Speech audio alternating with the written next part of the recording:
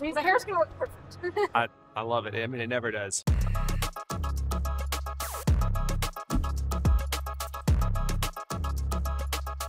Higher education is perceived as a large opportunity by the threat actors. So we're trying to really figure out how do we lean in to helping our researchers understand really where they're individually at risk, but also how are we protecting the students and staff for our everyday administration and delivery of classes. I'm Matthew Gunkel. I'm the CIO for the University of California, Riverside.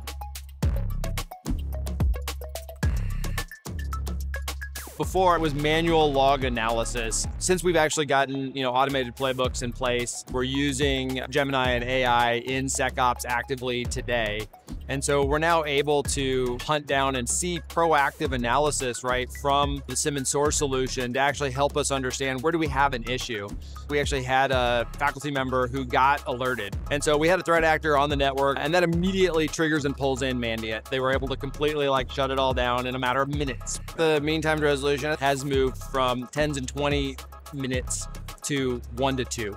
And they've now been actively building out the additional automation, threat hunting, and refining what information is coming into SecOps. We have to submit anything that we view as a cyber threat up to the Office of the President. And then we immediately pull in Mandiant to help us now do deep analysis. That deep analysis is incredibly valuable. And being able to have SecOps deployed locally means we're also able to pass information really instantaneously. And so the fact that we're now all looking through similar panes of glass is incredibly useful. It's really also allowed our SecOps team to focus on areas that they see as critical risks.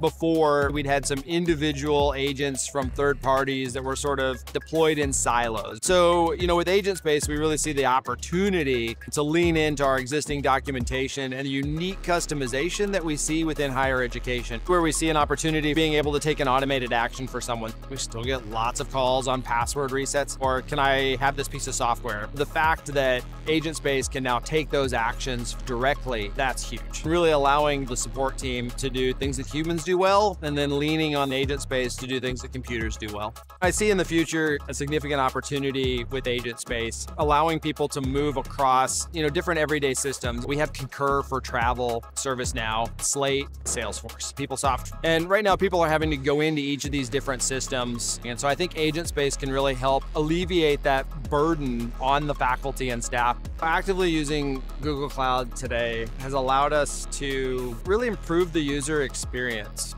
The team is moving into a proactive state versus just a reactive state.